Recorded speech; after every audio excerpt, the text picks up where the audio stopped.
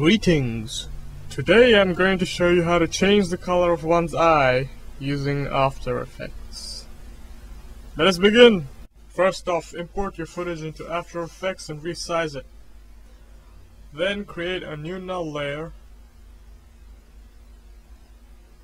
object and a new solid. Call the solid Iris Tracker. And this one, just Tracker. Tracker gonna getcha! Unhide this for some time. Then, using the mask tool, draw a circular mask. And then position the mask over the iris. Scale it down if required.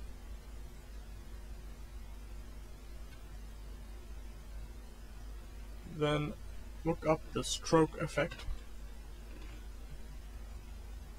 and apply it to the iris tracker. Change this to reveal original image. Turn off viewing masks and set the start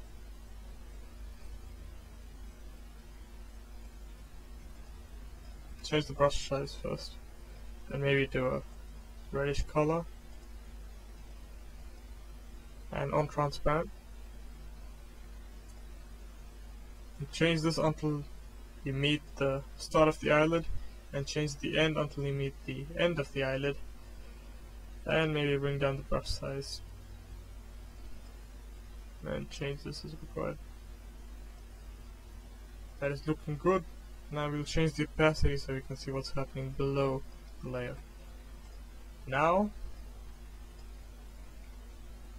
parent the iris to the tracker, and essentially what you have to do is to track position of the iris. So I'm going to just reposition this. Come back here, move maybe 3 frames ahead, and position it. 3 frames,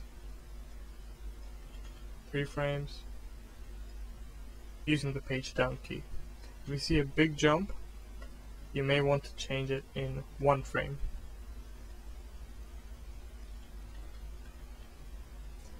I'm going to skip ahead now so I can save some time. Okay, so this is what I have so far, and that's looking good.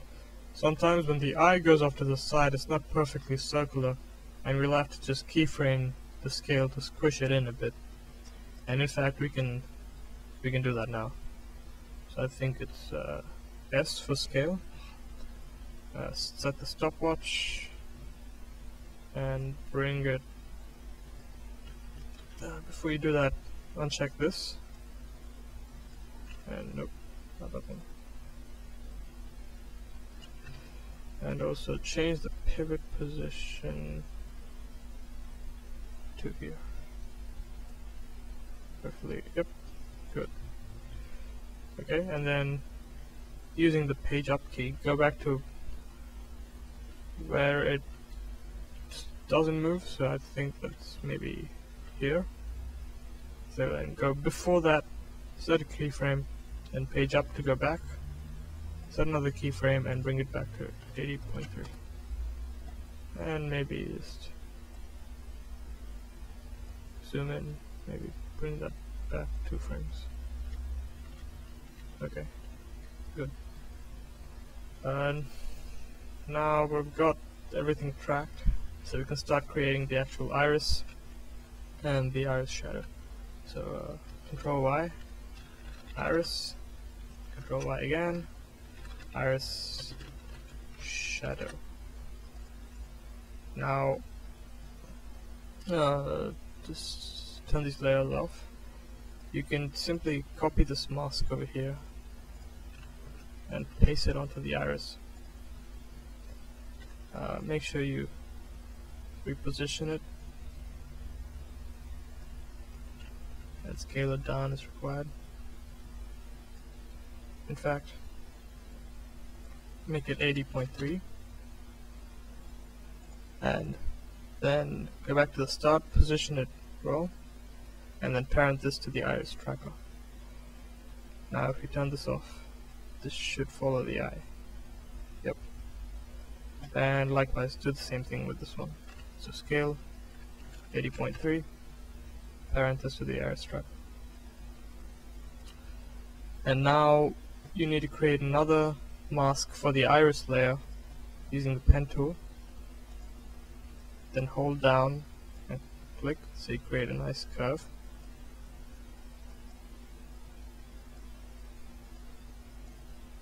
And finish off. And then set this mask to intersect. Yes. Now you need to go again, and for each frame, maybe 3 frames, to readjust this to fit the shape of the eyelid, and maybe even call that mask eyelid.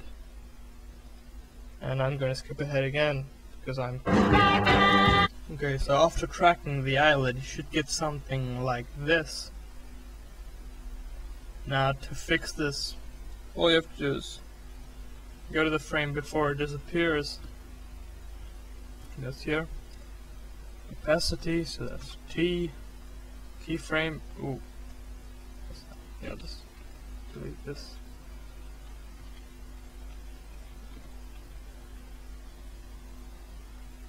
Go up here.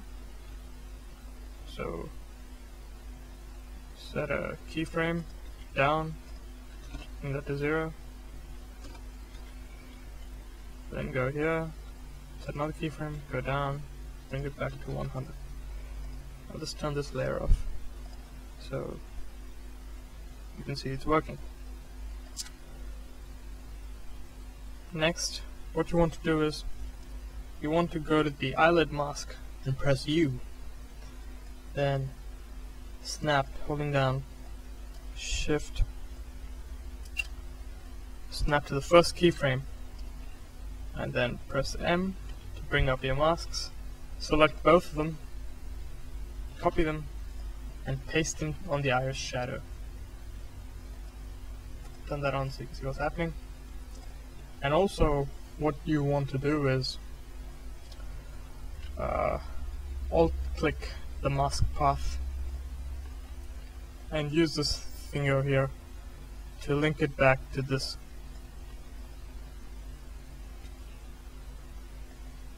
Yeah, I'm just gonna get rid of this. I use that so I can see what's happening. Yeah, and now if you change the eyelid in the iris to fix things up, it'll change this as well. So now we can start coloring things.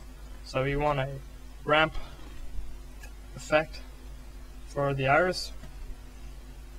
Yep, good. Control Shift H. Yeah, so I can see that. Bring that down, bring that up.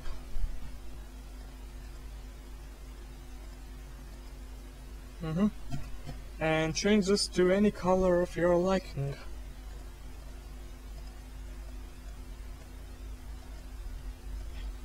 And you want the bottom color to be lighter than this one because, and you create the shadow. Yeah. Then for the shadow, you want a stroke effect, like before. Turn it on, and you want the mask to be mask 1. Reveal original image, brush size, turn that up, and finally fast blur to 7. Yeah, seems good. Then you need to change this to soft light, the transfer mode. If you can't see it, press F4 and you'll change it. And soft light, and voila, there it is. Now if you want, you can use a curves adjustment on the iris. Bring it up, or bring it down, contrast, or whatever you want. Totally up to you. And finally, if you want to keyframe a color change between an eye blink, all you have to do is keyframe these and it'll change. And that covers the tutorial.